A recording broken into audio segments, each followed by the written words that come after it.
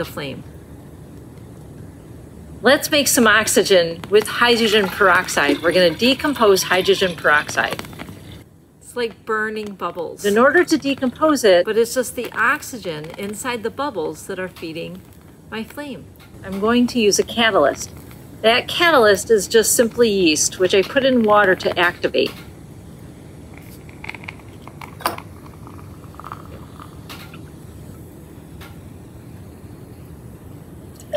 So this is decomposing the hydrogen peroxide with the yeast.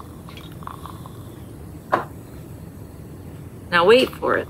This is the fun part. The bubbles that you're seeing is the gas that's getting released, and that gas is oxygen. That's a lot of oxygen.